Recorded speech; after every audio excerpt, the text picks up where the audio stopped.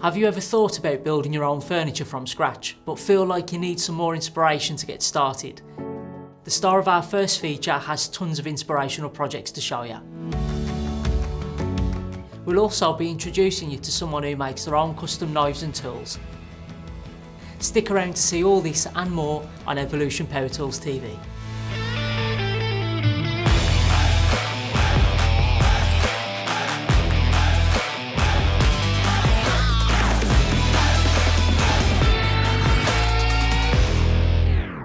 You're right everyone, my name's Joel from Average Joel's Joinery on YouTube, and I'm excited to introduce to you a brand new episode of Evolution Power Tools TV, our monthly show dedicated to bringing you inspirational stories, DIY guides and tips and tricks to make your DIY journey better.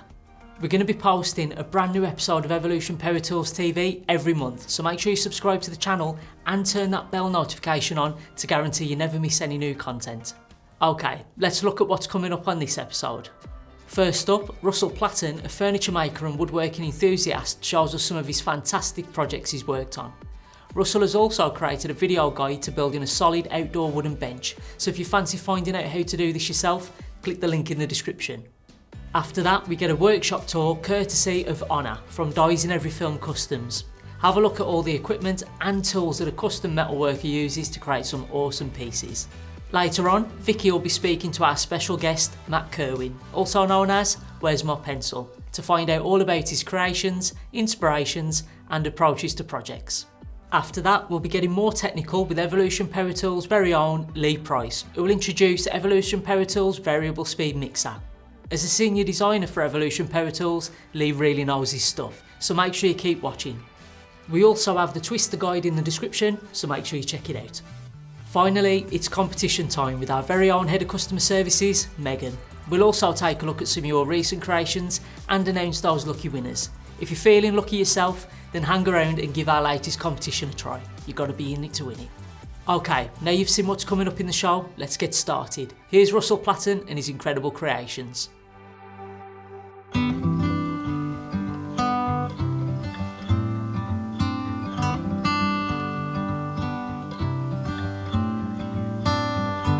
My name's Russell Platten. I'm a retired offshore oil worker and I also have a YouTube channel called Russell Platten. My YouTube channel is a little bit of a mishmash of everything, and a lot of that is to do with woodwork. I first got into woodworking in the mid-80s. I moved from a 3-bedroom bedsit into a 3-bedroom semi-detached house. And I was literally rattling around the rooms without any furniture.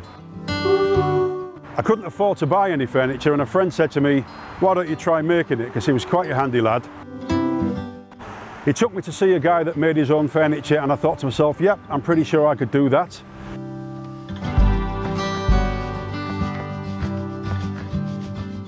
I managed to scrape up enough money to buy a table saw, a jigsaw, and I already had a drill.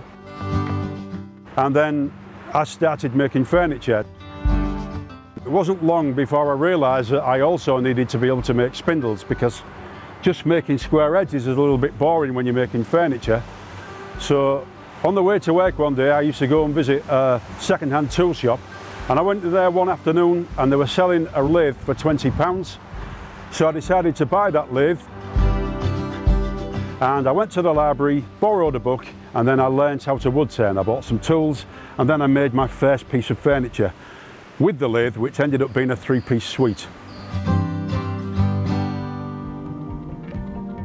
This was part of a 3-piece suite. This is a single chair, there was another single chair, and there was a double chair as well. So I needed to make 12 of these spindles, and when you start wood turning, the more of a thing that you make that's the same, it gets easier and easier.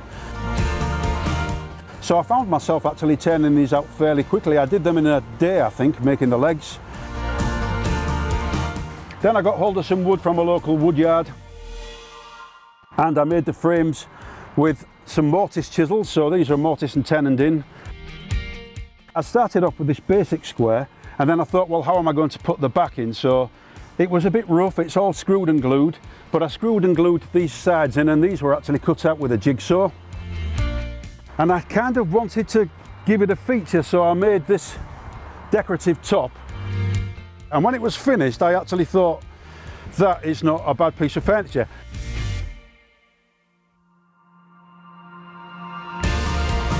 So as well as woodwork, I also dabble a bit in metalwork, and this obelisk is made out of rebar. My wife asked me if I could make something so we could put a climbing rose inside, and it's basically just rebar that's cut to size, welded together with a finial on the top. I bought that from eBay, I think it was, and I used the Evolution Rage 4 saw to cut that, and it was really quick. It makes life a lot easier when you've got something that can cut metal quickly.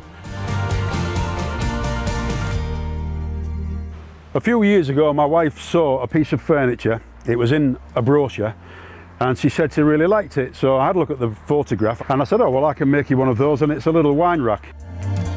The one that she saw was made of oak. So I decided to make one out of pine, and I don't work to plans.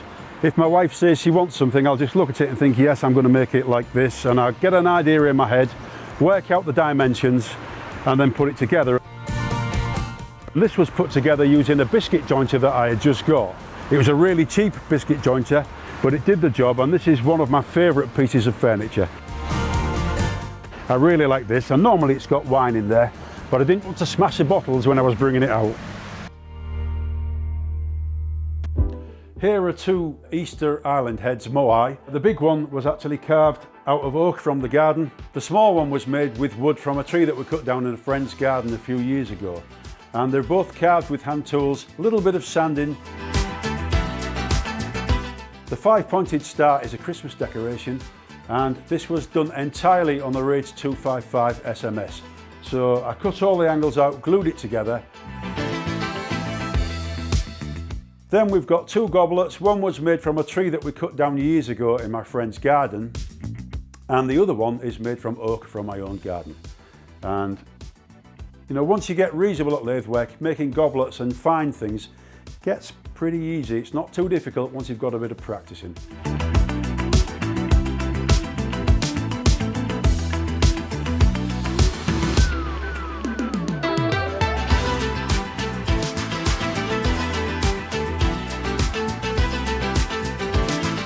Thank you for watching this feature on me and my projects.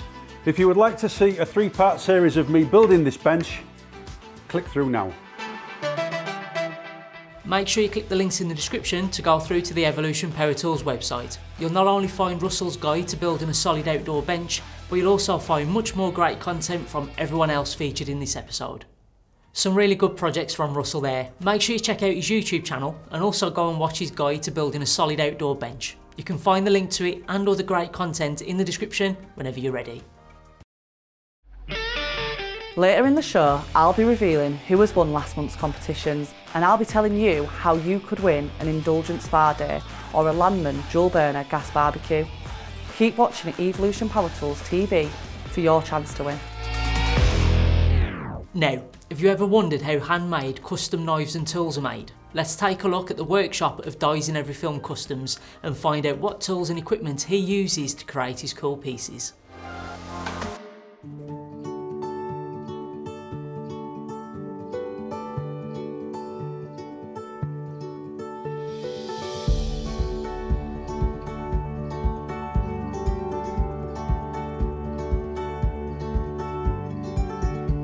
Hi, I'm Diesineveryfilm Customs.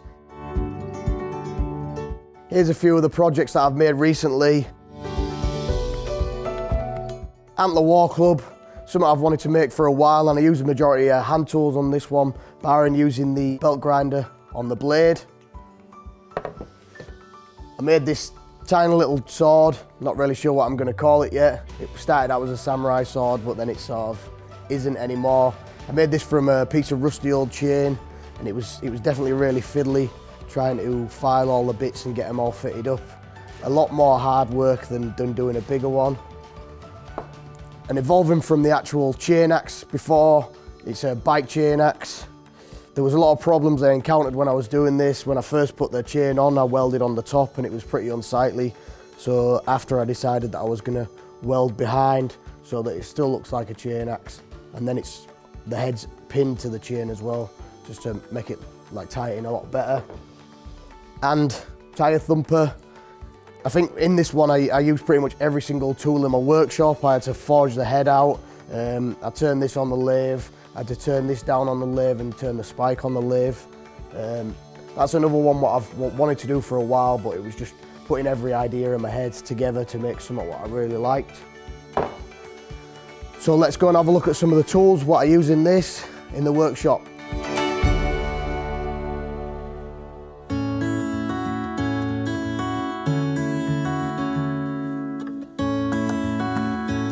So this is my 2x72 grinder. I use this grinder pretty much every single project. The 72-inch belt I find is perfect. If you've got a smaller belt, the abrasive tends to wear out a lot quicker, and with it being a longer belt, it's not heating up certain spots at a time. It helps cool a lot quicker, especially when grinding steel as well, especially high carbon steel. Not only do I grind steel on here, I also grind wood. This is aluminium oxide, which I'm using for grinding wood, and then I use the Cubitron 2, which is for metal. I have a lot of attachment for this. I have the small wheel attachment for getting into those niggly little areas, and as you can see, there's different sized wheels on here, which are pretty much the same thing. Not only do I use a 2x72, but I also use disc grinders.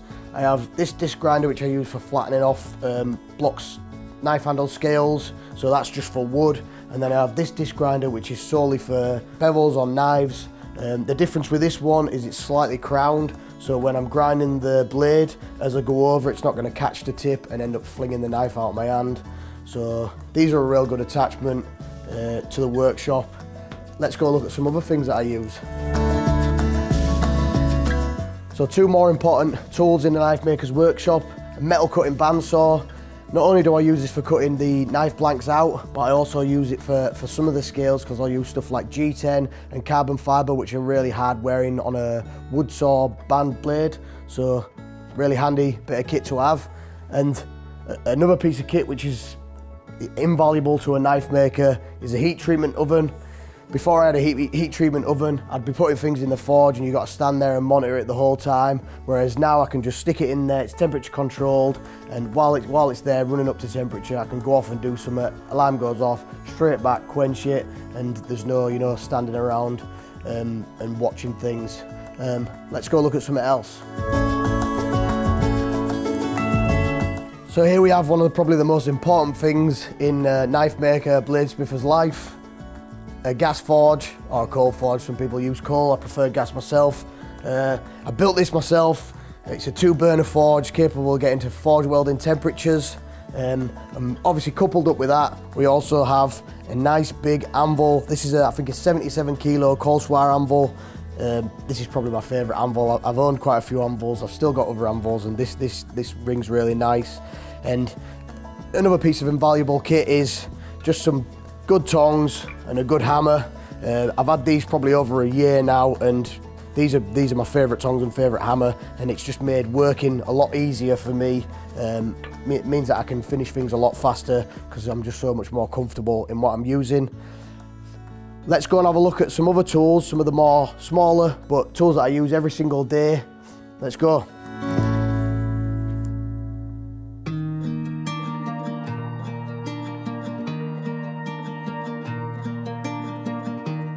So those were some of the bigger tools that I have in the workshop, but importantly as well, some of the smaller tools that I use every single day. A centre scribe for marking the centre on knife blades before I grind them, especially if you're freehanding, you want to know where the centre is and where the meat point is. Also some really cheap but good calipers, which I think I've had these about 5 years now. These are good for checking the thickness before you mark the centre, and also marking the bevels so that you get the height right on each side. And then a file guide. This keeps the bevels nice and even at the plunge, and also when you're filing the hidden tangs, it keeps everything, all the shoulders nice and even, and it makes everything a lot more accurate for that. If you want to see me make a bench scraper next, then check the link below and give it a click. And thanks everyone for watching, and I'll see you in the next video. Make sure you click the link in the description to go through to the Evolution Power Tools website. You'll not only find a more in-depth video from Diesineveryfilm Customs, but you'll also find much more great content from everyone featured in this episode. What a brilliant workshop. So many great bits of equipment and tools in there. It was great to see how Onur goes about making his custom knives and tools. Make sure you click the link in the description to see more from Diesineveryfilm Customs. We have a great video on our website of Onur making a custom bench scraper, so click through to check it out. Hi everyone, I'm DK. This is Evolution's family of cordless power tools, which are all powered by Evolution's brand new lithium-ion batteries. From miter saw to jigsaw, we've got you covered.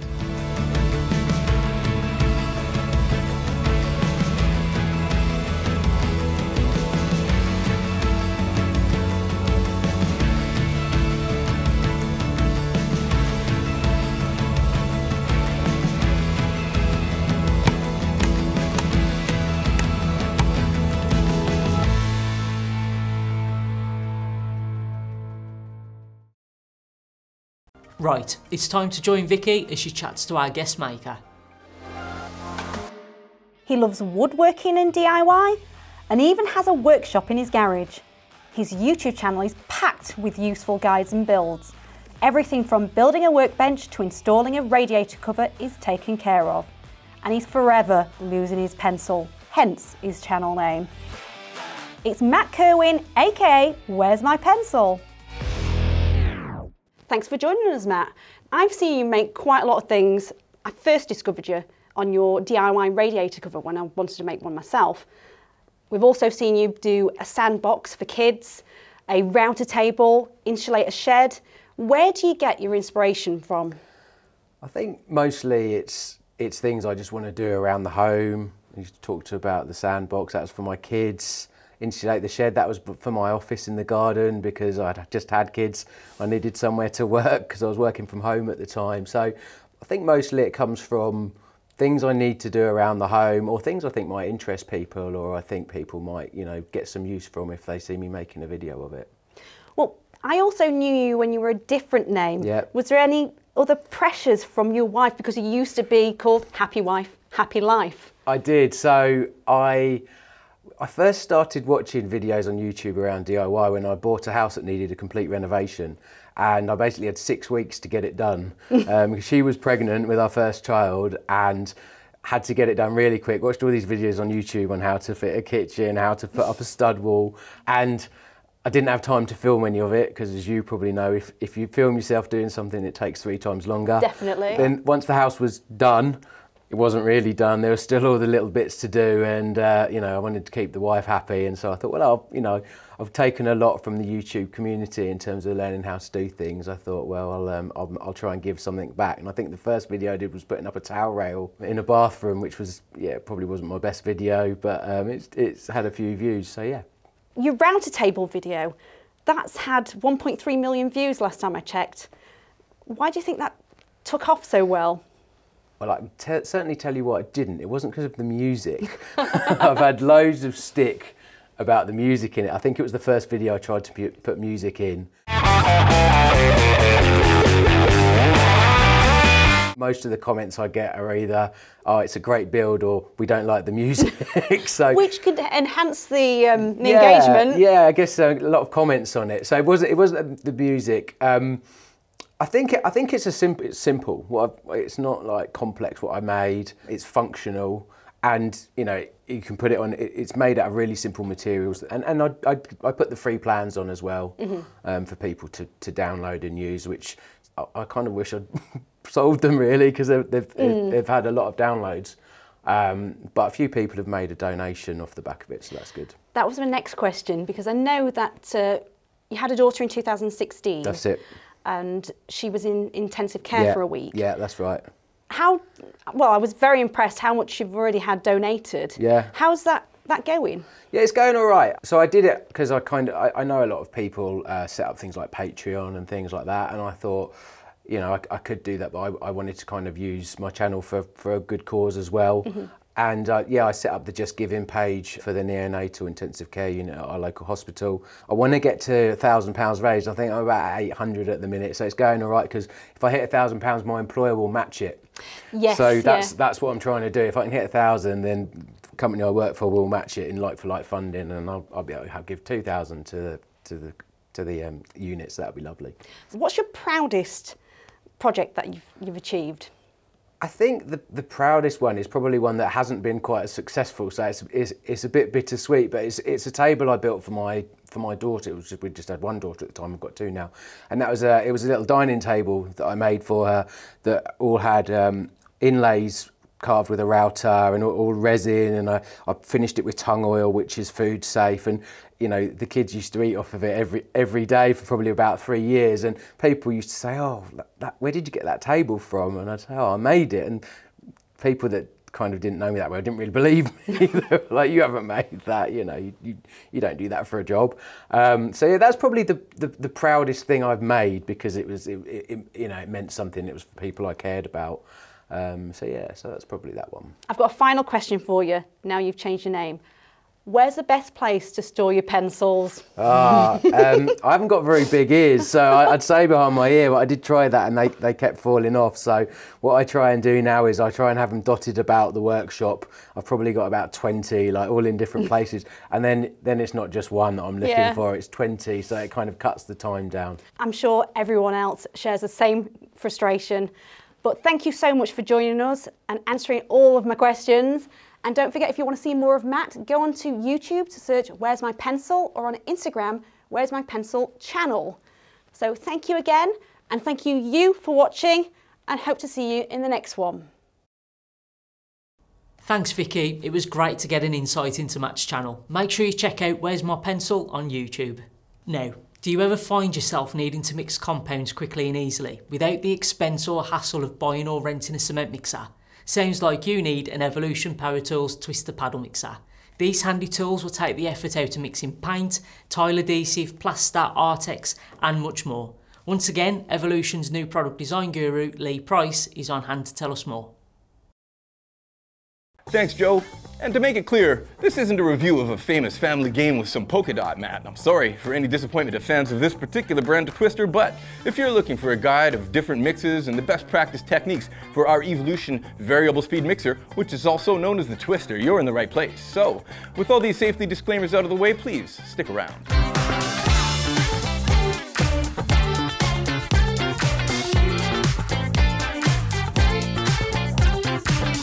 Now, this Twister paddle mixer has a high power motor, a large, easy to clean general purpose paddle, and great ergonomics. It's perfect for mixing up large volumes of plaster, paint, jointed compound, Artex, or gypsum.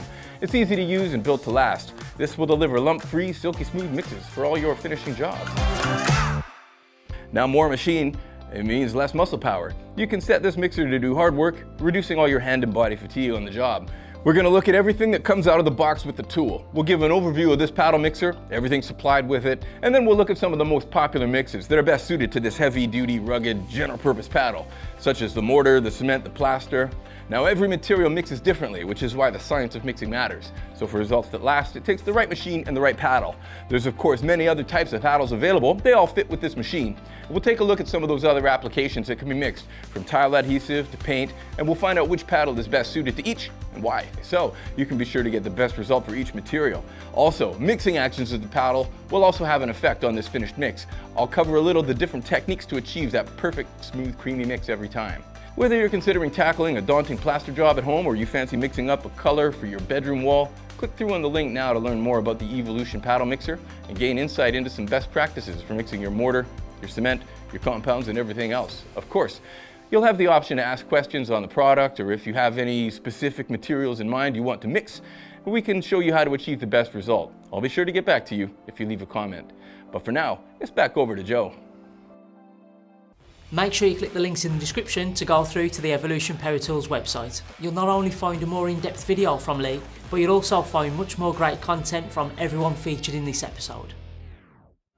Thanks Lee. I hope that Lee's preview of the Evolution Twister Paddle Mixer has inspired you to want to see more. If it has, click the link in the description for a more in-depth video. Right, it's competition time now, so it's over to Megan to find out what you can win. Thanks Joe. Hi guys. I'm back again to announce the winner of last episode's competition and tell you how you can win some fantastic prizes.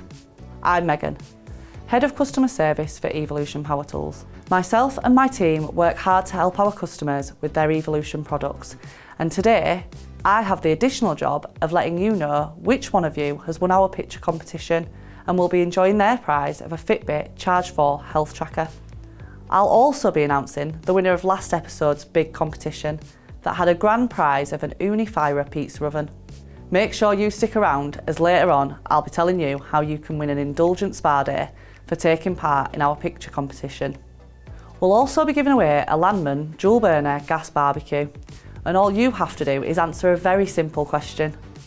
Before we get onto the competitions, I just want to tell you a bit about some of the conversations I and my team have had with our customers this month. Matteo from Italy got in touch with us via email to report a problem with the blade guard on his Rage 5S. Our customer service agents issued him a brand new unit and he was over the moon with the results, having expected to just get spare parts. Susan has been in touch on live chat to report an issue with her laser on her miter saw. Our customer service agents were quickly and confidently able to identify that the issue was some loose wood chippings, holding the switch in the off position. Susan was delighted with the quick and knowledgeable response from the customer service team. Chris called to let us know that his saw had stopped working. Our team were able to narrow down the issue to a burnt out field coil and talk Chris through the process of replacing the coil with the spare parts that we sent out to him. He was delighted with the help that he received. If you need any information about Evolution Power Tools products or any support with your purchase, our customer service and technical support team are on hand 8 AM to 5 PM Monday to Friday. Right, let's get on to the competitions. You guys have been sending in the pictures of the things that you have been making and they all look so good. Let's have a look at some of them. First up, 3D Woodbird has tagged us in this amazing picture of a picnic table for squirrels. What a great idea and a brilliant build. Next, Connolly Music has tagged us in this picture of all their Evolution tools outside on a sunny day. If you have a picture like this that's already on Facebook or Instagram, don't forget to tag it with #EvolutionTVWin so that you can enter the competition. This is a great picture of Lane's Woodcrafts chopping board project. All these different types of wood really make this an eye-catching creation. Just look at this beautiful combination shed and greenhouse project that Adrian has sent in. It's great to see what you guys have been working on in your gardens now that the weather is getting better. Finally, Forest Edge Furniture has tagged us in this picture of one of their creations. It's a bath tray for holding various objects while they're having a soak. What a fantastic project. All of your pictures have been great, but only one of you has won the competition and the Fitbit Charge 4. And I'm pleased to announce that the winner of our picture competition and the lucky recipient of the Fitbit Charge 4 is 3D Woodbird for the picnic table for squirrels. Let's have a look at it in action. Very well done, we'll be sending off your prize shortly. Next month, for our June 2022 episode, we will be giving away an Indulgent Spa Day as our picture competition prize. The Indulgent Spa collection offers the lucky recipient a choice of pampering experiences. Some are even for two.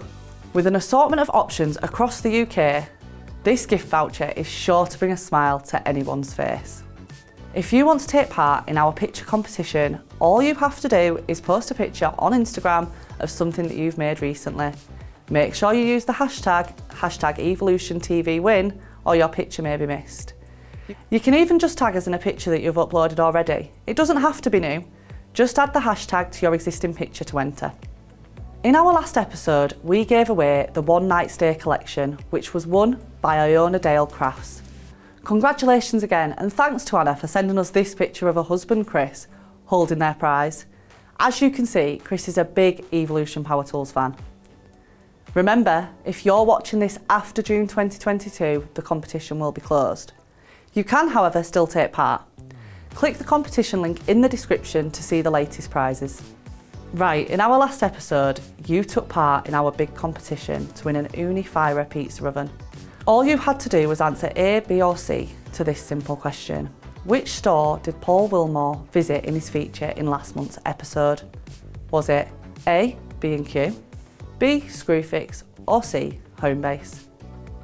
The answer is of course A, B&Q. Very well done to Alan for getting the correct answer. If you want to be our big winner, just like Alan, stick around for this month's grand prize competition. You could be in for a chance of winning a Landman dual burner gas barbecue with a recommended retail price of $199.99. All you have to do is answer the following very simple question. Earlier in the episode, we met Russell Platten. The question is, what colour is Russell's t-shirt at the very start of his feature? Is it A, red, B, yellow, or C, blue? Click the competition link in the description to answer the question. We will then choose a winner at random from all of the entries, and we'll announce who has won on the next episode. Remember that if you're watching this after June 2022, the competition will no longer be active, but you can still click the link to see the latest question and prize. Before I go, I have even more Evolution products to give away. To win yourself an Evolution miter saw, click through to the competitions page to find out what you need to do. Okay, that's it for competitions this month. Make sure you click the link in the description to take part in the competitions and win some great prizes. I'll see you next time. Thanks Megan. Right, that's it for today's episode. I hope you enjoyed it. Make sure you subscribe to the channel and click that notification bell so that you never miss an upcoming episode.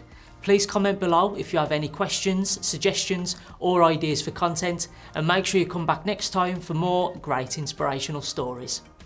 Thanks a lot for staying with me, and I hope you've enjoyed the show. That's it from me, and I'll catch you on the next one.